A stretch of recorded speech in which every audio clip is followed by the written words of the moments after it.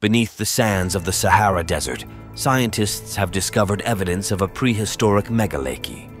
Formed some 250,000 years ago, when the Nile River pushed through a low channel near Wadi Tushka, it flooded the eastern Sahara, creating a lake that at its highest level covered more than 42,000 square miles. These two images show the relative size of a megalake in the Sahara Desert, reaching 810 feet above sea level and covering 42,000 square miles left, and a smaller lake at 623 feet above sea level, covering 18,600 square miles. The Nile is at lower right in both images. National Air and Space Museum geologist Ted Maxwell and colleagues recently spotted evidence of the lake while studying radar data of Egypt taken by the Space Shuttle Radar Topography mission.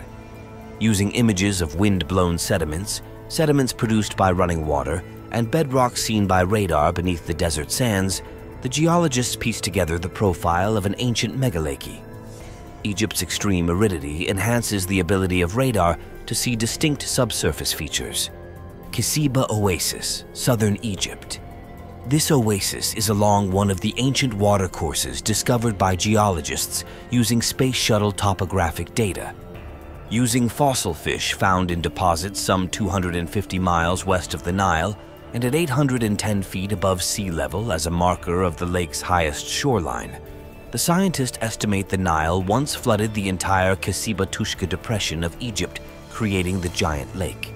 The location of Paleolithic human settlements near the areas of Selima and Tarfawi in Egypt correspond to a lake covering some 42,000 square miles, the scientists determined, placing these settlements in what would have been desirable, near water regions.